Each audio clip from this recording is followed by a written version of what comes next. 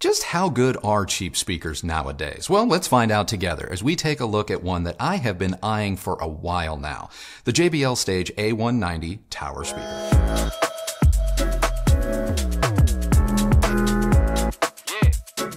The A190 from JBL is a 2.5-way design that features a 1-inch aluminum dome tweeter that rests inside JBL's own HDI or high-definition imaging waveguide with two 8-inch polycellulose woofers. Together with its dual rear ports, give the speaker a reported frequency response of 36 Hz to 40 kHz with a sensitivity of 91 dB and a nominal impedance of 6 ohms, meaning that the JBL is going to be able to be powered by just about any amplifier or receiver on the market, which is what you want in an entry-level speaker. Now, design-wise, the JBL Stage isn't going to win any awards for being unique. I mean, it's a plain matte black speaker that has obviously been designed and built with cost in mind. Regardless, I actually find its simple appearance and basic finish nice. The presence of rounded corners and contrasting white drivers give it a tuxedo-like look. Now, the plastic outrigger feet are absolutely terrible and do little to affect the sound, though they stabilize this large speaker quite a bit in order to keep it from potentially tipping. Those of you with kiddos should probably use them. Now, I hated the feet, so I got rid of them and replaced them with some isoacoustic ones. Now, before you start thinking the isoacoustic feet are going to be responsible for any and all praise I may give to this speaker in just a moment, no. There was not a night and day difference in the speaker's sound quality using their stock feet versus the isoacoustics. I just prefer the looks and superior build quality, not to mention suction cup-like hold on hard surfaces, which is why I use them and feel that they're worth it. Do you need isoacoustic feet? No. Are they a nice accessory? Absolutely. I will add just one more thing. The JBL's threaded inserts for the included feet are not exactly straight, so the bit of flex that isoacoustic feet have meant that the speakers stood more level when using them versus the ones that are included. In terms of setup and equipment, the JBLs don't take a lot by way of associated gear. We drove them to concert-like levels using everything from receivers to separates, though I found the sweet spot to be our trusty Audiolab 6000A Play and, no surprise here, the Marantz 8015. Other solid pairings included the Onkyo 7100 and the Rotel 1582 Mark II. The good news is that you don't have to spend a lot to achieve good performance. As for the speaker's physical placement, they're not very picky with respect to toe-in or things like that. This speaker has pretty impressive dispersion, so close together or far apart, straight ahead or slightly toed in, you're likely going to experience much of the same performance. If you find that the tweeter is a little too hot, facing the stage straight ahead will likely help. My only word of caution is to just be careful with the speaker's proximity to your front wall. The dual rear ports expel a lot of air, and as a result, it's actually pretty easy to get the bass to misbehave with this speaker. Too close to your front wall, and you will no doubt think that the A190 sounds boomy or sloppy. So let's jump into their sound quality, shall we? Right off the rip, the first thing that jumped out to me was this speaker is bright.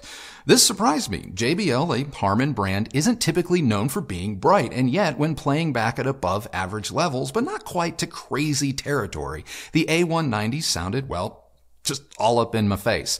Turn things up to 11 and ouch. A quick sweep of the speaker's in-room response with Room EQ Wizard shed some light on what was happening.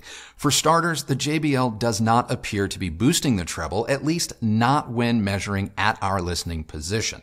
Instead, the JBL simply doesn't roll off as soon nor as dramatically as some other budget speakers, remaining pretty constant up until about 5 kHz, whereas other speakers, like for example the KLIPSCH 600M Mark II we just reviewed, they begin to lessen their high-frequency presence closer to 2K, which makes a difference with respect to perceived brightness. So while I would classify the JBL's treble as a little forward, it is easily curbed by using your amp or receiver's tone control and setting the treble to -1 to maybe as much as -3.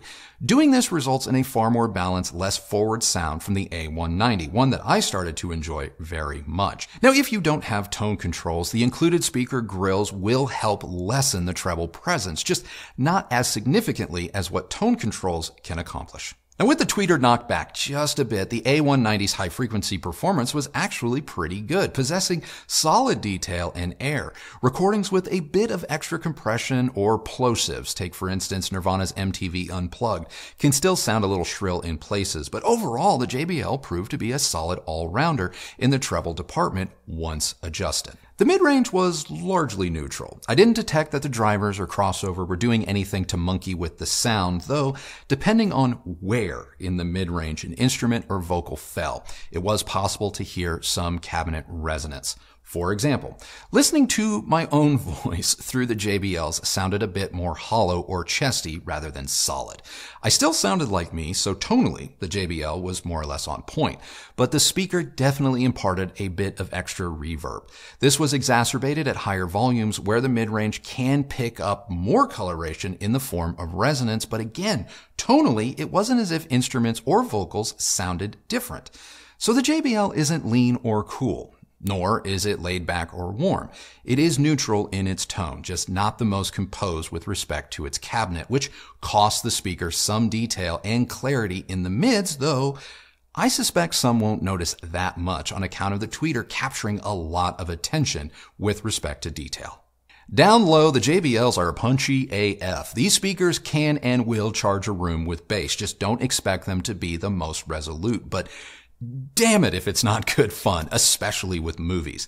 I will never say that any of Michael Bay's Transformer films are great, but they can be a lot of fun and a nice way to show off your home theater, and to that effect, the JBLs were up to the task. In our room, the speaker hit 30 Hz, which for some of you translates to no sub required. Though if you want taut, rich, detailed bass, I would advocate for a sub, and I would likely cross one over with the JBLs between 60 and 80 Hz. Go below 60 Hz and the JBL just starts to get a bit loose with respect to control. As for soundstage, the JBLs are capable of creating a vast wall of sound, one that easily says, to hell with your room's boundaries. The wall is so wide that the speakers themselves have little trouble disappearing in it, though, and this may come as a little surprise, if you are looking for accuracy or nuance, the JBLs are good but not great. Dynamically speaking, the 190s, tons of fun. The speaker can be positively explosive, so if you're looking to recreate the sensation of a large commercial theater on the cheap, definitely take note. When it comes to home theater, the JBLs are fantastic. As for comparisons, I don't believe the JBL 190 towers are going to walk away with a W in any particular category. While I enjoyed my time with them, and I do not regret buying them at retail, these are not KLIPSCH RP8000F nor Polk Audio R700 Slayers. Now, I know a lot of you are likely about to type, well, what about the KLIPSCH reference or even their Synergy line? I have not heard any speaker from either series recently, as in within the last 2 years, so I don't want to comment and potentially give you bad advice. Suffice to say that on paper, you would be right in considering the JBL alongside either line from KLIPSCH. At roughly $600 a pair, the JBL deserves to be cross-shopped along the likes of, say, the Yamaha S809, which are currently cheaper than the JBL and to my taste look better and are surprisingly even better constructed. Now, the Yamahas are a lot like the JBL in that they're fun and able to be enjoyed easily, which for their low cost is really what speakers like this are all about and why I advocate for the S809s, but these will not best speakers at twice their price. Sorry. That said, would I rather have the S809s over the JBLs? Yes, because I simply prefer their sonic character and less boomy bass. Now, compared to the Fluence XL8F Tower speakers, I'm going to have to side with the Fluence. Both the Fluence Towers and the 190s represent good value and just great entry points into the hi-fi and home theater hobby. The XL8F is a more refined speaker, both sonically as well as visually, though I am not saying that the Fluence is better constructed.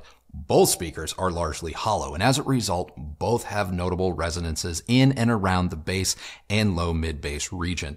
That said, at basically the same price point, I think you're getting just a little bit more for your money with the Fluence. In the end, I half expected to be sitting here telling you all about the ways that the JBL Stage A190 tower is just better than its price tag and reputation would have you believe. But I'm not, and I won't. And that's okay.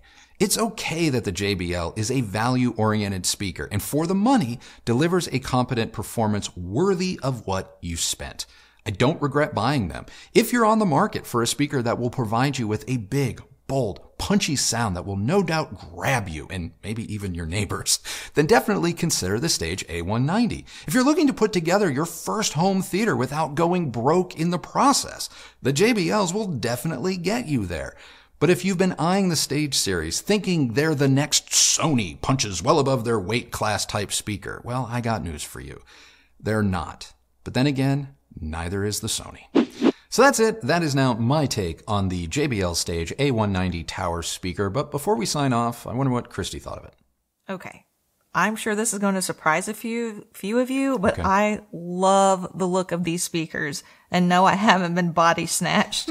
To me, this is how you do understated affordably. Yeah. I am obsessed with the matte finish. Mm-hmm. Seriously, can we please let piano gloss finishes be a thing of the past? I'm begging. I'm begging you guys. I'm begging the hi-fi industry as a whole. Yeah. Please.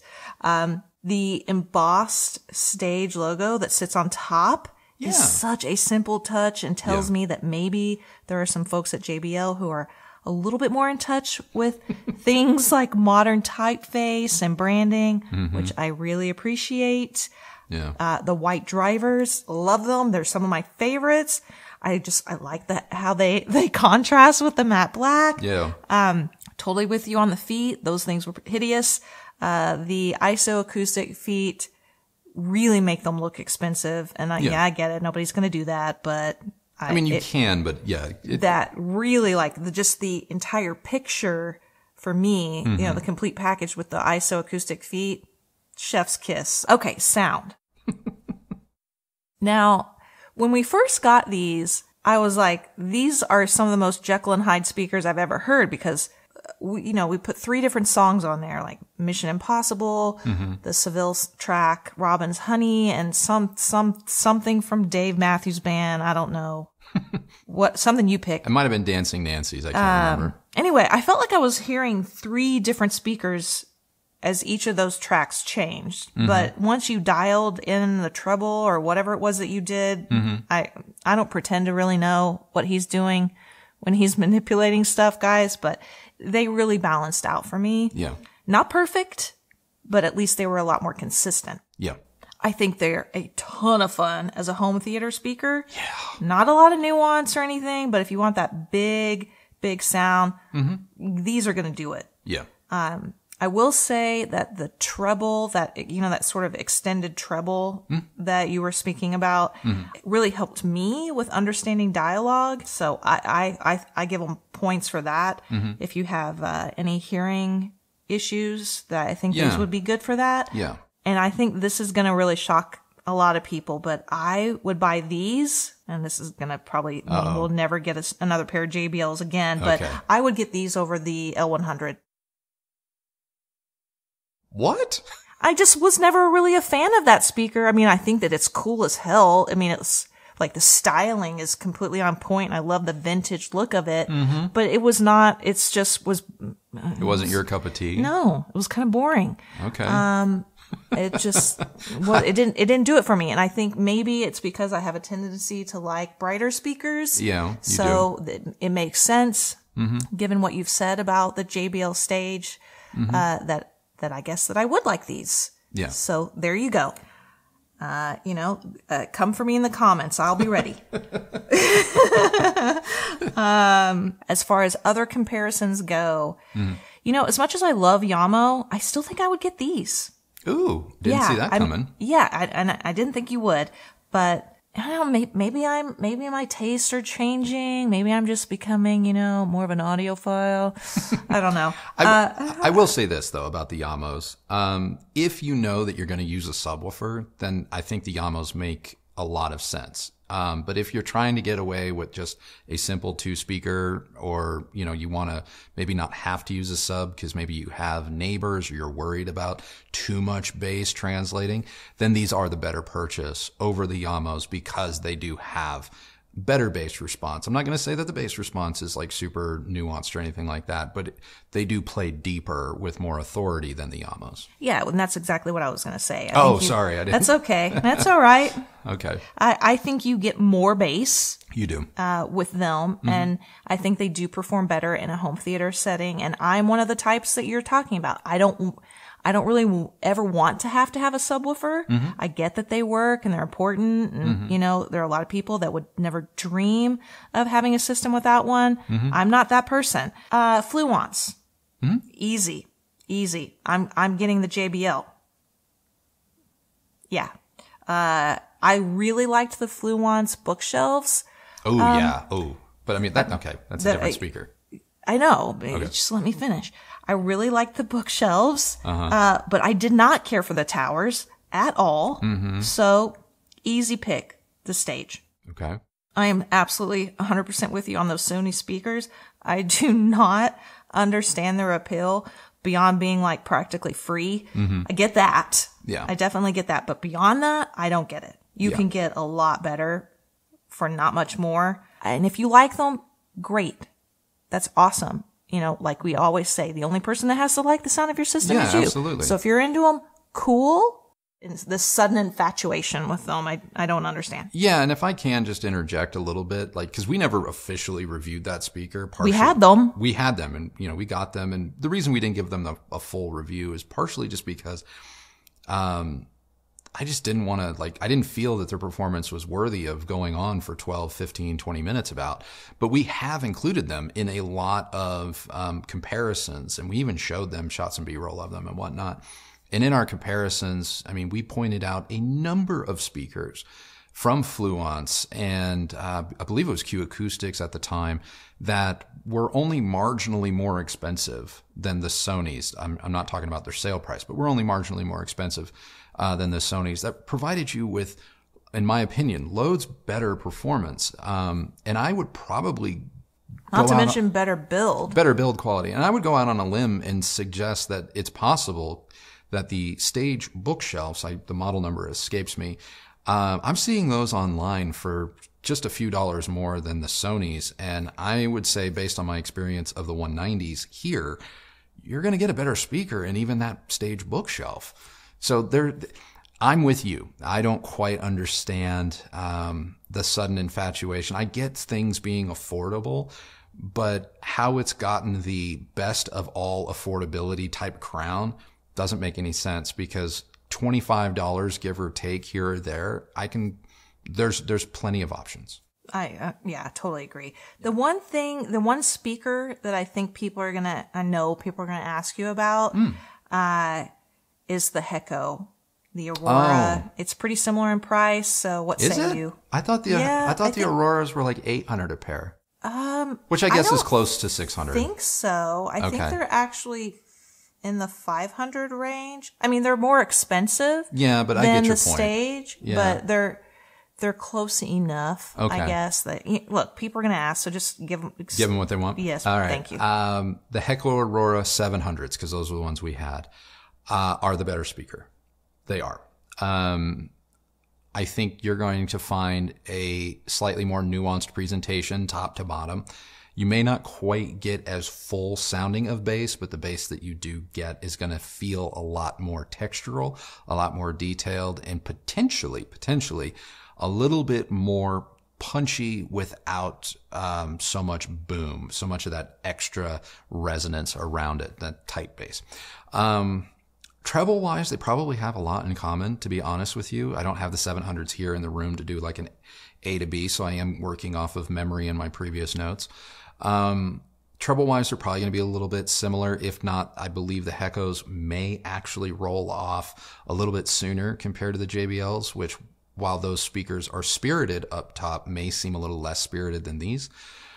Mid-range, probably largely the same, though you will not encounter quite the same level of resonance because of the cabinet in the HECOs than here. The HECOs do have a little bit more bracing, and that matters, but that's also what you're spending your money on. So the HECO Aurora 700, at least, is better, in my opinion, than the JBL Stage A190, but you are going to pay more for that. Cool. Well, thanks. Okay. Hope that answered everybody. Oh, I think sufficiently, yes. Okay. All right, that's it. That's it? That's it. All right. Well, that is now our review of JBL Stage A190 Tower Speaker. What do you guys think? Let us know down in the comments below. And while you're down there, my question of the day for you is this. And it's kind of helped me out. And that is, what other speakers around the JBL's price should we also check out? Anything, everything's on the table. Let me know.